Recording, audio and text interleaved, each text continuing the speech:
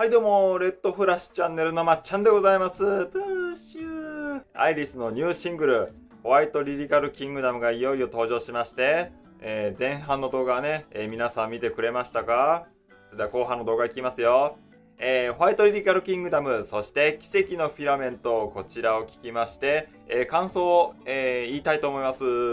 エーイ！はい、こちらですね。今、アニメのこのジャケットを持っております。ホワイトリリカルキングダム、奇跡のフィラメント。先ほど、曲を聴きました。いやー、素晴らしかったね。冬にぴったりのいい曲でございます。こちらね、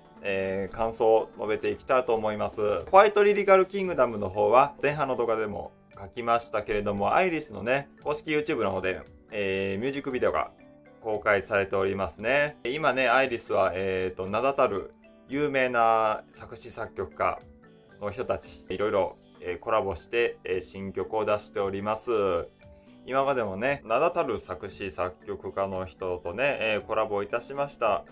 ホワイトリリカルキングダムの方はですね、作曲の方が、僕あんまりね、詳しくは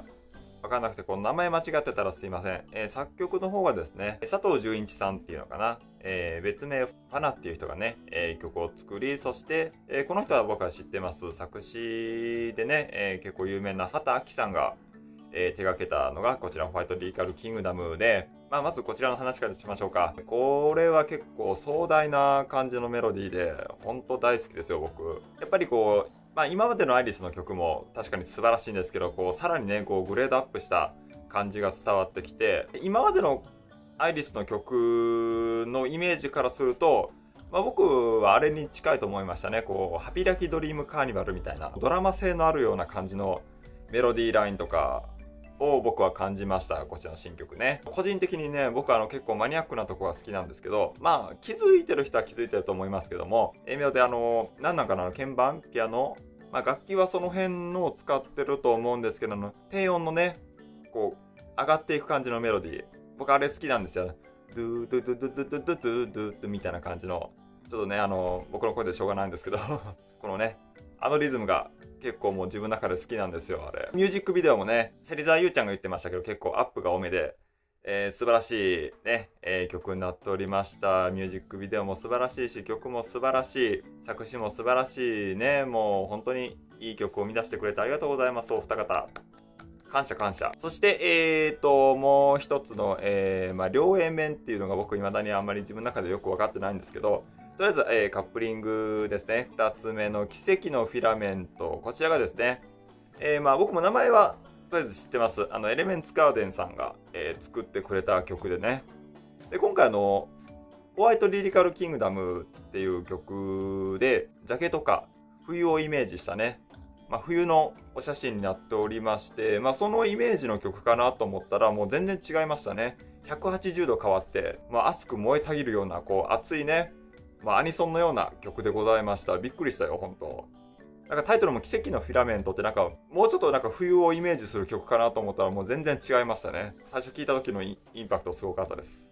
あれはいいですね。またサビのところでね、結構コールの声がしてるんで、ライブで盛り上がる曲ではないでしょうか。奇跡のフィラメントはね、過去のアイリスの曲でイメージしてもらうとするならば、リコールを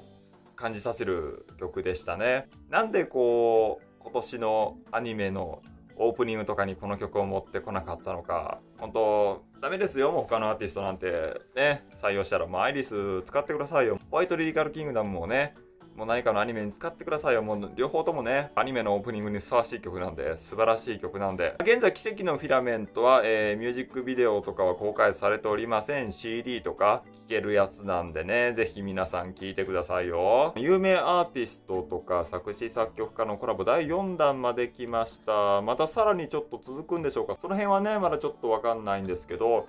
どこまで、快進撃を続けていくのか。さらに美しくなるアイリスに期待でございます。素晴らしいですね。そしてね、情報は出ました。3月にね、どうやらカップリングベストというね、アルバムなのかな、あれを出すみたいです。今までのね、シングルとかに入ってました2曲目とかね、カップリングって言うんですけど、カップリングの曲を、詰め合わせたやつですね。なんかアイリスのベストアルバムみたいな感じで、カップリングだけの曲で、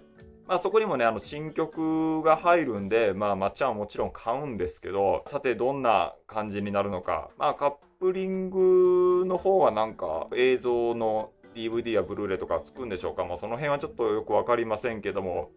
楽しみですね。ますますね、いろんな新曲が聴けるアイリスに、ご期待でございますよ。それでは、アイリス24枚目のシングルですね。ホワイトリリカルキングダム&奇跡のフィラメント。こちらですね、3形態で出てますよ。大好評発売中でございます。どんな CD かわかんないって人はもう何度も言いますけども、ミュージックビデオがね、アイリス公式 YouTube の方で公開されておりますので、まずそちらをね、ぜひチェックしていただけますと、嬉しいと思います。まだアイリスを知らない方とか、アイリスに最近ハマったっていうね、最近ハマった方はもうファミリーですから、我々はもうファミリーも友情、もう友達以上のね、存在ですから、もう一緒に盛り上げていきましょう。そしてね、アイリスにまだ気づいてないね、人たちにもどんどんね、布教して、さらに盛り上げていきたいと思います。アイリスはもうね、すごいね、実力があって、もうみんな可愛くて、もう本当に素晴らしいグループですのでね、さらに飛躍してもらいたいと思いますよ。はい、それでは、後編の動画、こちらの感想、そんなに感想をダラダラと言ってはいないんですけども、どちらも心温まる曲で、今すぐにでもね、カラオケで歌いたいぐらいの曲でございました。それでは皆さんこちら聴いて寒い冬を乗り越えていきましょう。それではご視聴ありがとうございました。